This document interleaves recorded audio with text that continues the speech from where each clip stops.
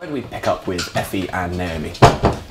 It's 4 years on from when you last saw them, so they're more adult than they were before.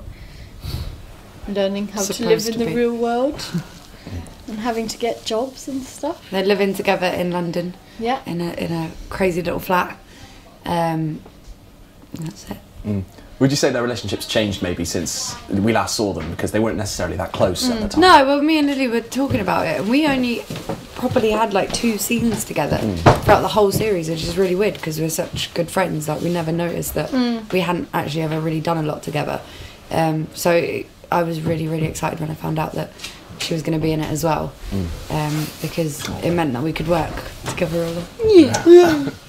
It's been 4 years since Series 4 in terms of the show. I mean, do we find out anything about what's happened to them in the interim? We don't really, but we kind of did our own backstory and stuff. Yeah, we did like a sat down. timeline from when we last saw them in college to what's happened to them to get them to this point. So in our mind, like, we know, but it isn't actually really referred to. Right, okay. And the characters are older, so I mean, does this feel like a more adult, more mature Skins? It does, it's different. I think visually it's going to look very different as well.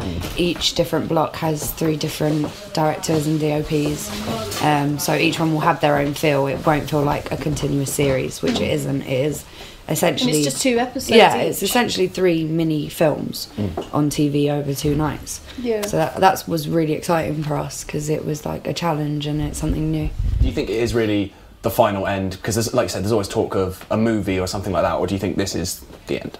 As far as we know, This is the end, yeah. this is the end. I'd like it to be the end, only because I think we've done so well and Skins has been such a great thing for our generation, and I kind of want it to stay that way. I don't want it to become a parody of itself or become too well known or done too many times. Like, I like that we've done everything that it has to do now. And everyone that started watching it 6 years ago, they're like in different places of their life now. But who knows? Maybe there'll be like Skins beach balls flying about or some shit. And I mean, you know, whenever a new show, particularly a new teen drama, you know, arrives, it's always described as the new Skins. So, I mean, do you feel like this show, even after it's gone, has kind of changed television forever? Yeah, well, they never really had a show like it. Well, for our age anyway, before. There wasn't anything like it on TV at the time.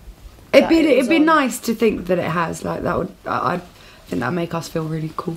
But I don't know. I think it was great at the time because there was definitely an increase in teen drama. Yeah, and it was good for British TV. I think, like, to show that it was the first ever British show on E4.